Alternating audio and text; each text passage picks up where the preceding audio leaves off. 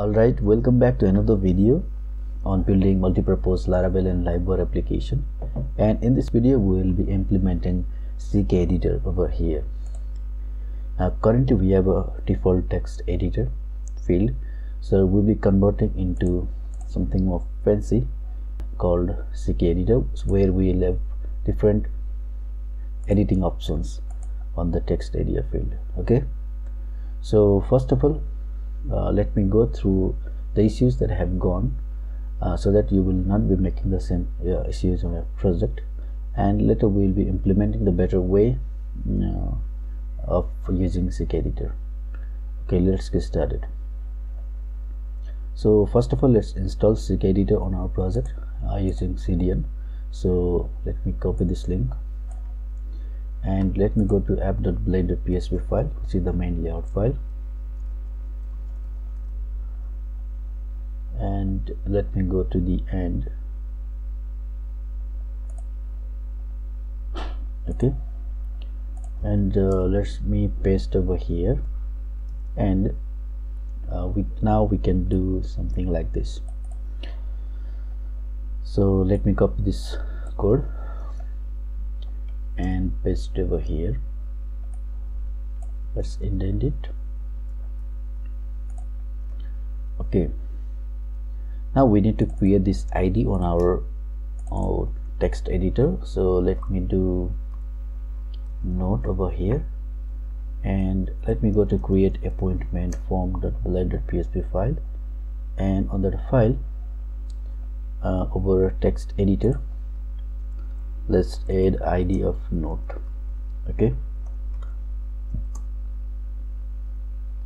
now we are creating the CKEditor on that particular specific element, specific text area, and then we'll have access to the editor object, and we are console.log in the editor, and if there is any error, we are console.log in the error. So let's see how this goes. Okay, perfect. Simply we added the CKEditor easily. Okay, so now if we click on save, currently we are getting this issue. So let me go to create appointment form, and let's do die this state. Okay, so let me refresh it and save it again. Yeah, currently we are not getting this input, so this seems weird while using Livewire. So we are not getting any input text that we are writing here.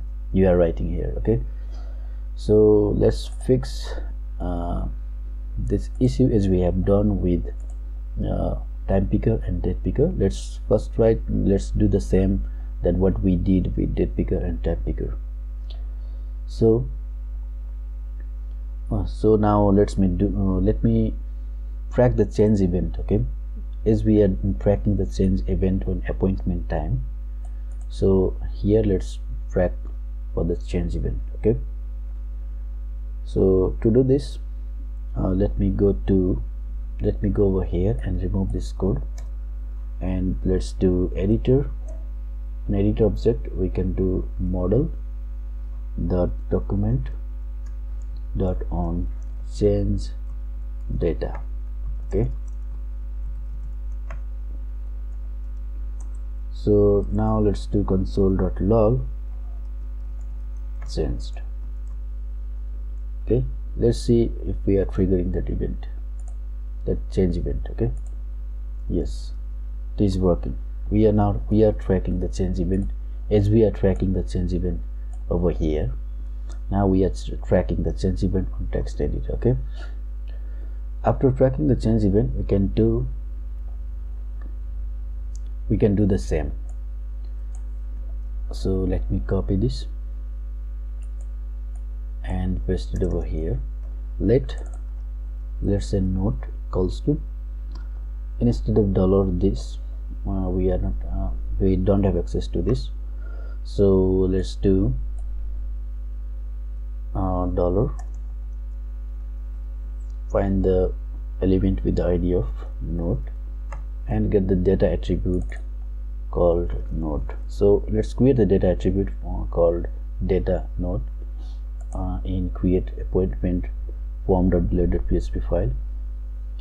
Over here let's do data node equals to this, and let's return back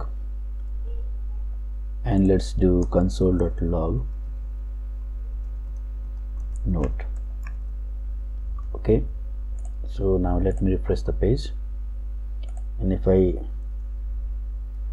write anything, so we are getting that output, we are getting this string. So we can execute this code using eval function. So as we have already done this, so let's do the same. Let's execute that code with eval, and this will return the proxy, and on that proxy we can do set, and we can set this state.node to the current value. So let's do node.value. So now let's try.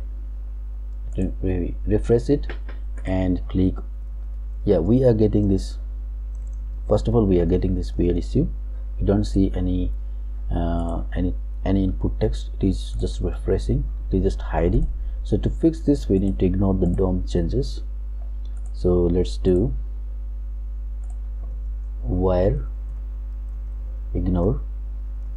So we are ignoring the DOM changes using wire ignore. So let's see if this get fixed. Yeah, this is fixed now. Okay, this issue is fixed now as we are ignoring the DOM. So if we click on save, we are getting the empty string. So this is also weird.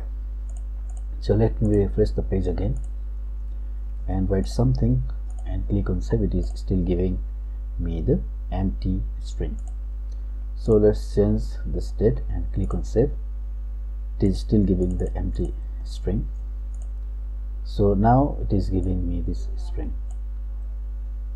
So it is not working as expected, right? It is not working as expected. It is not giving me the whole input text that I have written. So let's see. This is new and click on save. Yeah, we are just getting the input up to here. So actually this is the first issues that I have gone through. I didn't realize while testing, so let's fix this issue first. To fix this, actually if we console.log node.value, let's see what it will give the output. Yep, we are not getting any output. See,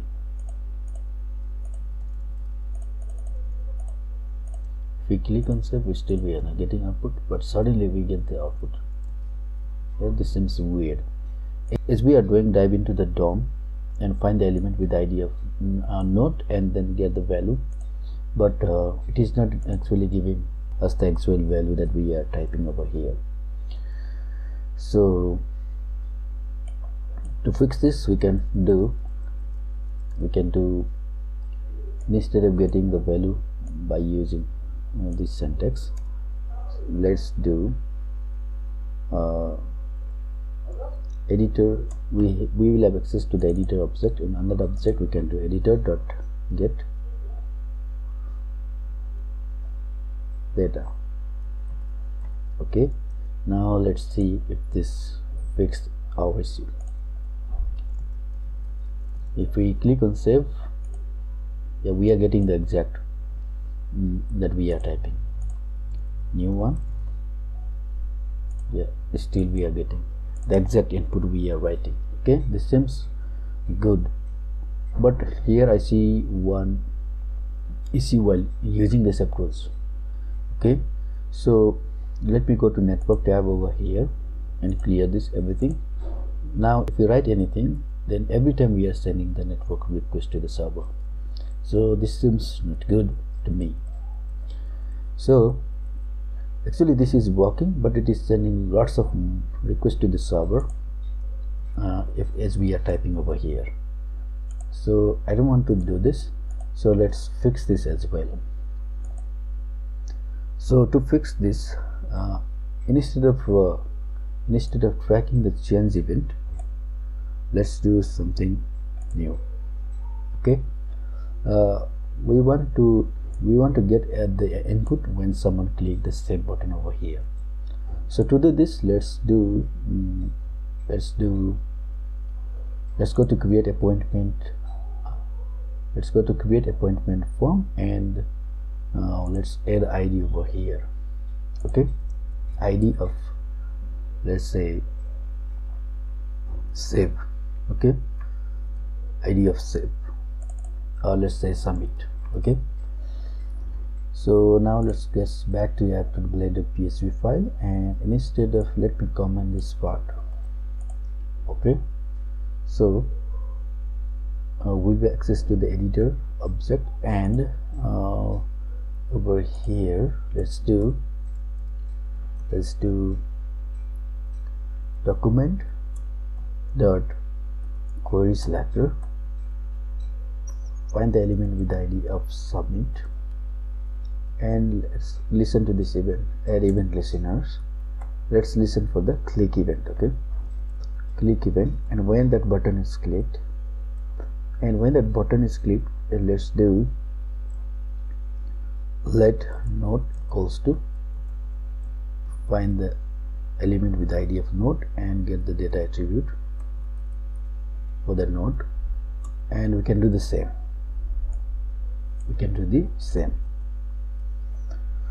So let's test this. Currently we were sending lots of requests to the server, but see, we are not sending any request to the server unless we press the save button over here.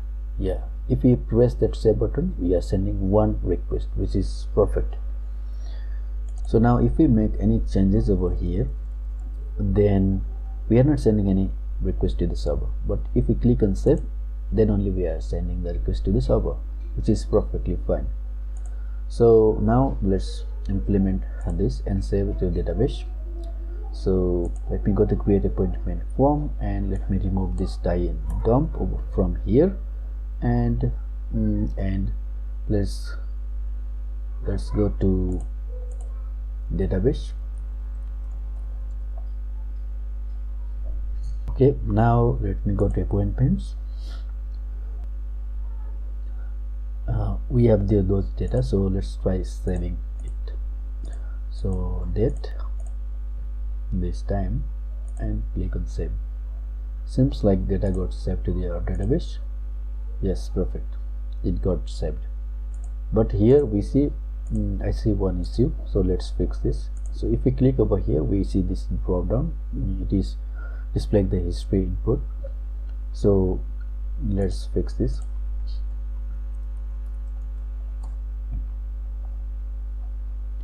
Let's go to create appointment form, and let's find for the form, and on form we can do autocomplete off. Okay, so it will not display that drop down. Perfect. Now I think everything's look good, so let's try saving the data one more time. New note, let's do bold. Okay, here goes the long description, and let me save it. It seems like it got saved to our database, so yes, everything is working perfectly fine. So I hope you like this video, so don't forget to like, share and subscribe to this channel, as I will be uploading the videos like this. Till then, have a great time, and I will see you in the next video.